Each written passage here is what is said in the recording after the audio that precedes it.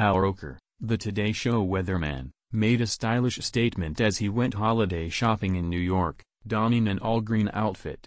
His choice of attire included a green velvet jacket and pants combination, complemented by a green V-neck sweater and a sharp green fedora. Even his tie followed the green theme. The only splashes of color in his ensemble were his brown loafers, a white dress shirt, and a red lapel button. Al appeared to be in high spirits as he strolled down the street, carrying large shopping bags in each hand. This fashionable outing came shortly after Al's romantic date night in the city with his wife, Deborah Roberts.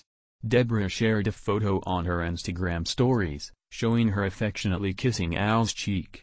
She was dressed in a yellow and tan plaid wool overcoat, bright yellow pants, and black peep-toe heels, while Al sported a matching tan striped suit with a hat. The couple frequently enjoys date nights together, attending dinners and events.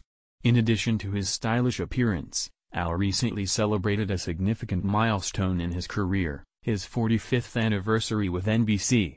He was joined by Today Show hosts to commemorate this achievement, where they shared touching moments and memories. The celebration included a throwback video of Al humorously interviewing penguins in late 70s fashion. Al expressed his gratitude for the support and friendships that have allowed him to thrive during his impressive career.